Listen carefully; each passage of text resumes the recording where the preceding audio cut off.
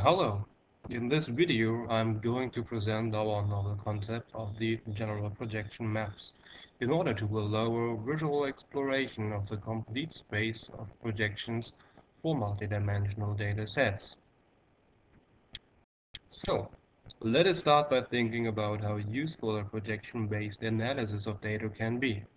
In 1936, the Cramer-Weld theorem has been established, assuming an n-dimensional dataset M, then the convergence of their multivariate random numbers can be explained by the convergence of the amount of univariate random numbers, meaning that the amount of projections perfectly explains the properties of a high-dimensional dataset. Thus, the Cramer-Weld theorem tells us that we can and should consider projections in the data analysis process. So, let's take a look to such projections. Regarding this, a popular approach for the visual data analysis are multivariate projections from n-dimensional data spaces to a two-dimensional visualization space. Let's consider a high-dimensional data set given over an n-dimensional data space. Each axis of it is associated with a 2D anchor point representation within the visualization space. A data point M is then projected onto a point P in the visualization space by using a matrix multiplication with the matrix A.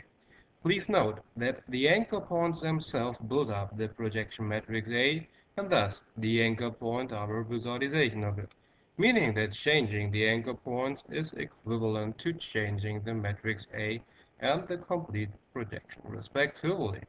Well, this matrix A is a 2-time n-dimensional projection matrix introducing an affine projection known as Candogan's star coordinates. A common approach for them is to explore the space of projections by interactively changing the anchor points and thus the projection, based on a mostly radial initial projection scheme. A different concept to appropriately project data has been established by Hoffman and colleagues named radial visualizations. Here, at first a data point is considered to be in the anchor point's sum. Then the projected point P is supposed to be connected by springs with its anchor points, where each spring is parameterized by the components of its data point M, which each anchor point represents. Following the Hooke's law, this introduces a force field which is here blue colored. The more blue, the larger the total spring force is. The final position of P is where the total force vanishes. By considering the point P, the data point M, and the field of spring forces, the condition that the force get down to zero can be of course described analytically given the closed form here on the right side. It ends up that the projected point P is also given by applying our known projection matrix A based on the known anchor points but weighted by the reciprocal sum of its data records components. And that makes a difference since the weights introduce nonlinearities in the projection. So even star coordinates and radial visualization seems to be almost equal at first. They are not. Let me illustrate this by comparison both. So first, the radial visualizations are a projective projection which maps straight lines to straight lines and produce the cross ratio of 4 collinear points. Thus they introduce a nonlinear distortion. In detail, that means that a hypersphere in the data is mapped onto an ellipse in the visualization space, and that the aspect ratio of this ellipse changes if the original data position changes. So this distortion might mislead the analyst enormously. For instance, both circles have the same size here in the data but not in the projection.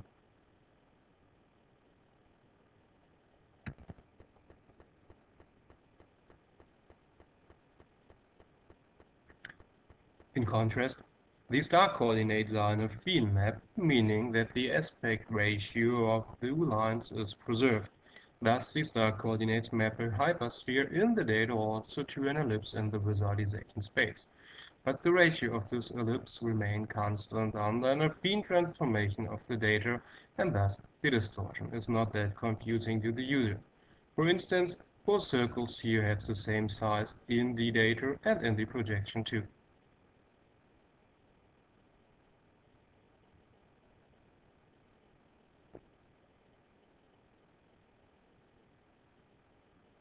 Moreover, these star coordinates allow to enforce certain properties to the projection matrix A in order to facilitate orthographic projections named orthographic star coordinates. An orthographic projection projects a hypersphere of the data onto a circle with the same radius in the visualization space, which minimizes distortion even under interaction. So the circles have the same size and preserve their circular shape as well.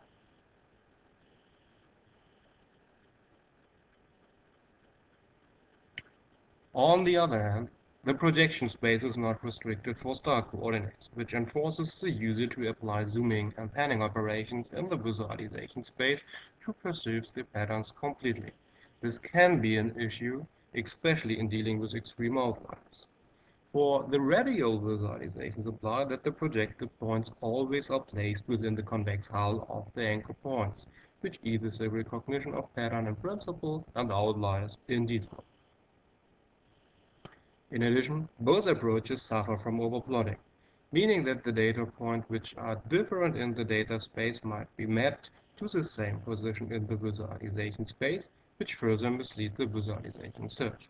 The comprehensive issue is caused by the fact that a projection is a low-dimensional embedding and thus it is not bijective, especially under interaction. Overplotting effects might occasionally occur. So, in order to maximize the advantages and minimize the shortcomings from both worlds, we establish our general projective map, which unifies affine and projective projections in one scheme. With this, in the first step, we consider this depiction of a general projection scheme given in homogeneous coordinates. Here, the projection matrix A is the same two-time n-dimensional projection matrix as before, represented by its anchor points. The n coefficients C introduce a new degree of freedom. Since each anchor point is associated with one coefficient, they are visualized as small triangles along an axis where the center is equal to the value 0 and the anchor point is equal to the value 1. We will focus on these projective coefficients in a minute in more detail. The row vector here, especially the term 1 minus the sum over the c, is divided by n prevents later division by 0. This way, our projection scheme is smooth and has no discontinuities. A homogeneous version of the data point M is then multiplied with this matrix, which gives a homogeneous solution. The final projected point P is given by converting the homogeneous solution back in normal space. The degree of freedom in the CAs, named projective coefficients, control the projective behavior of our projection scheme. Remember, although the anchor points are a kind of degree of freedom, thus it is per se not an advantage to the user having even more degree of freedom with the projection coefficients. Consequently, we automatically steer in the following these projective coefficients in order to define three useful applications. At first, we introduce a smooth blending between star coordinates and radial visualization to have the advantages of both approaches available on demand. Second, we define an interactive magic lens concept in order to handle overplotting effects. Lastly, we define a distortion minimization concept for an anchor point-based visual search. So, let's start with an approach for a smooth blending between star coordinates and radial visualization. For this, we consider the vector of the projective coefficients as to be equal to a single parameter t, and if we choose t is equal to 0, we get the star coordinate projection. If we choose t is equal to 1, we get the radial visualization projection. By interactively changing t by the user, we can blend between both approaches. Here, we see the blending for the abalone dataset, which has 9 dimensions and thousands of records. So please note that this blending is not equivalent to a simple zooming in the visualization space, where the relative positions of the projection points would be preserved. Instead, the relative position changes by our smooth blending, which allows to reveal novel data inside.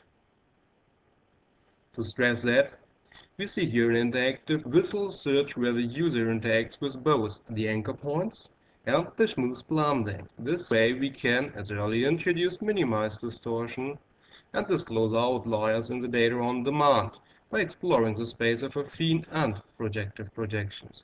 The advantage of the radial visualizations and the star coordinates can be used by our general projective maps in one scheme.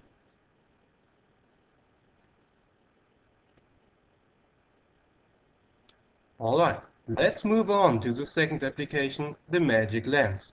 The magic lens is a class of techniques where additional information or certain distortion are introduced in the visualization to get more insight. The magic lens is set by a center PC, a radius r, and a length s. Usually, a magic lens is often used as polyfocal lens in order to emulate a magnifying glass in the visualization space. We want to go one step further, meaning we want the data itself to be involved. Clearly, we want to modify our projective coefficient C based on the original dataset such that we have a magnifying effect within a certain region for our related projective points.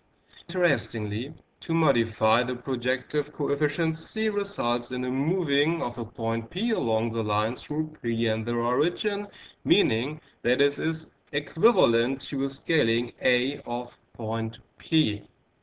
Thus, we construct now a scaling function for our magic lens. First, we consider the intersection points K1, K2 between this line and our magic lens. Then we define our scaling function A by f divided by the Euclidean length of a point. F is a polynomial of degree 5, which fulfills a set of conditions based on the interaction points K1 and K2 and the parameters of the magic lens.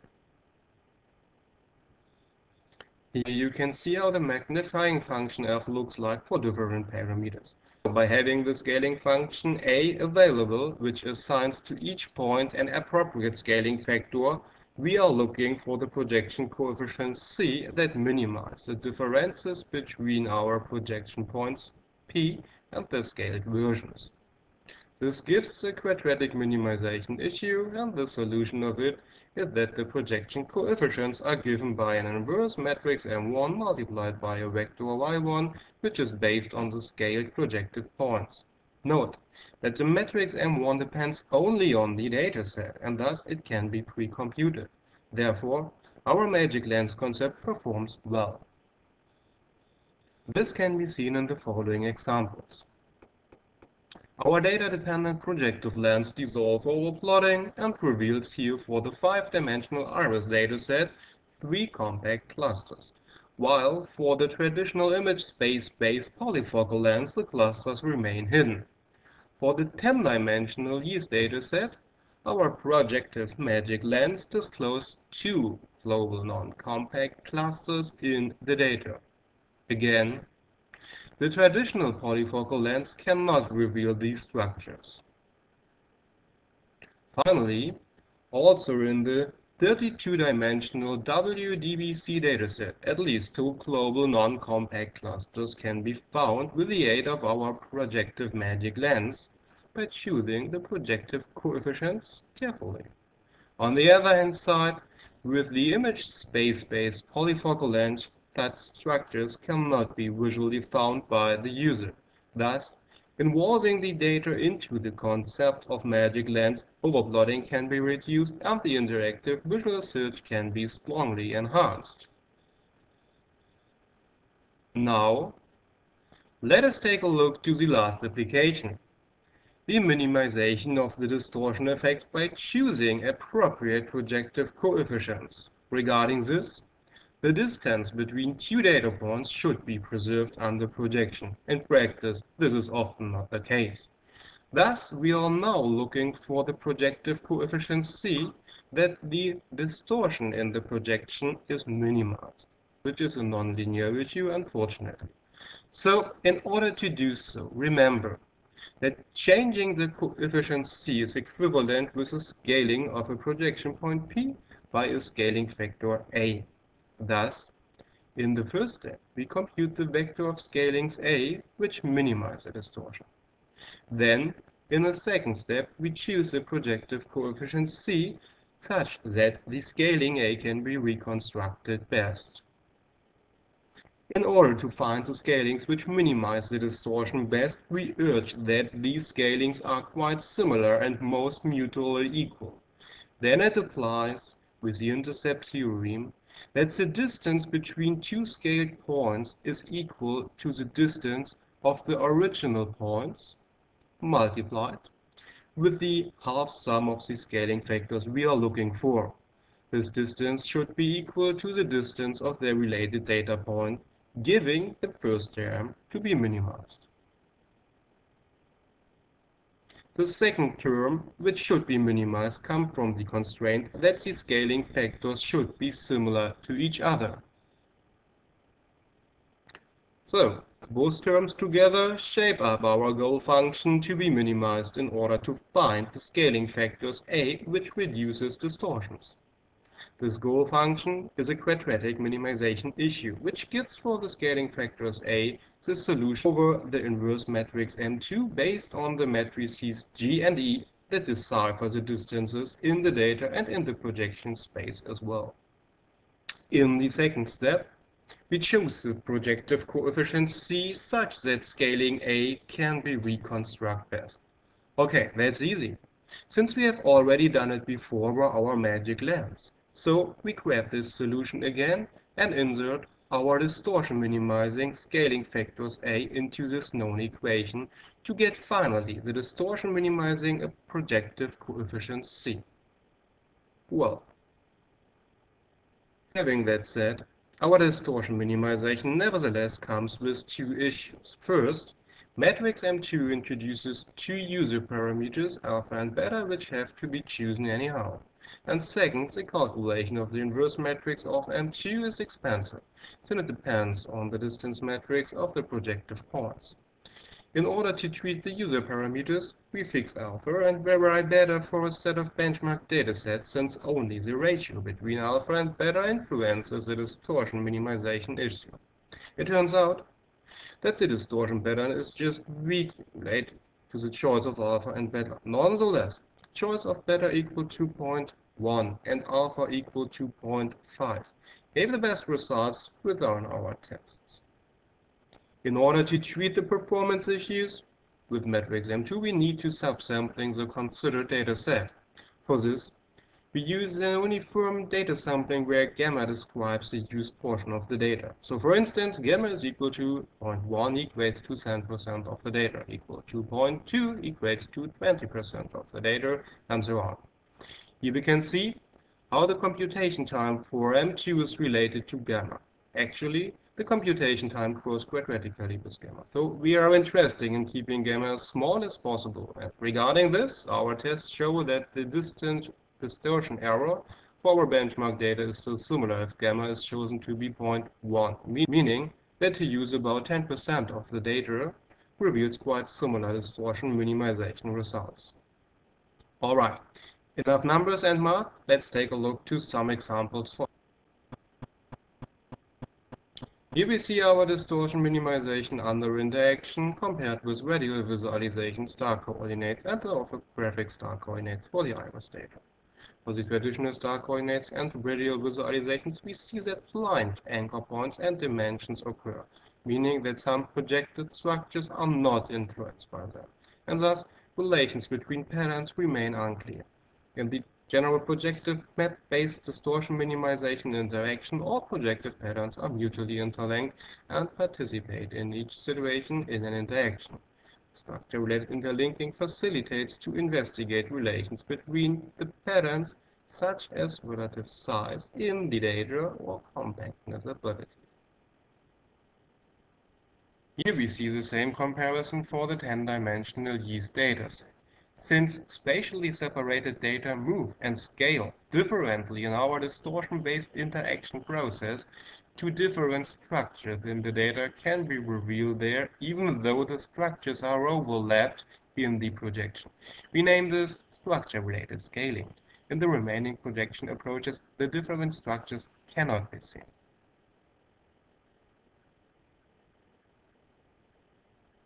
Finally, we see the comparison for the 32-dimensional WDBC dataset.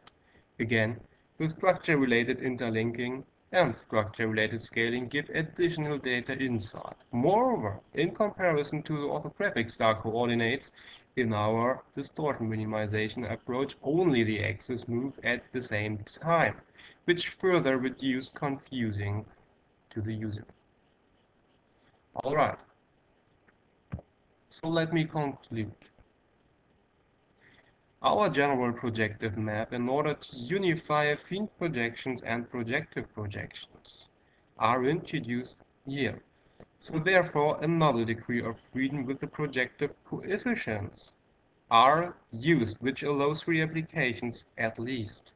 The smooth blending between radial visualizations and star coordinates to support the outlier detection, a novel and data-related magic lens concept to overcome overblotting effects, and to disclose hidden structure information, and a distortion minimization interaction scheme in order to minimize distortion effects.